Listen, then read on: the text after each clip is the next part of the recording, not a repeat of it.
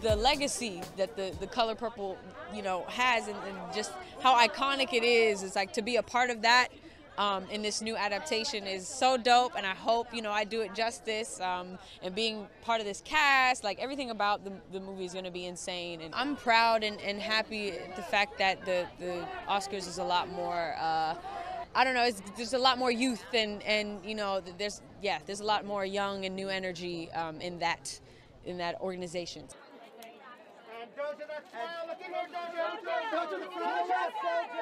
After 2.5 years of not playing in front of a live audience, this will be my first time. I can't wait. I mean, I didn't even put on any of these clothes in so long. I was going, damn, this is fun.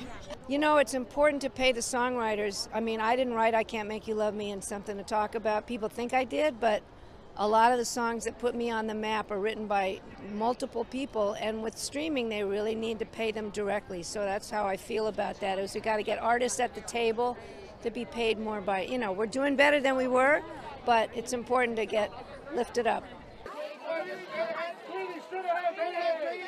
Sweetie, it's all happening this way, Sweetie, on the left. Charles, go ahead.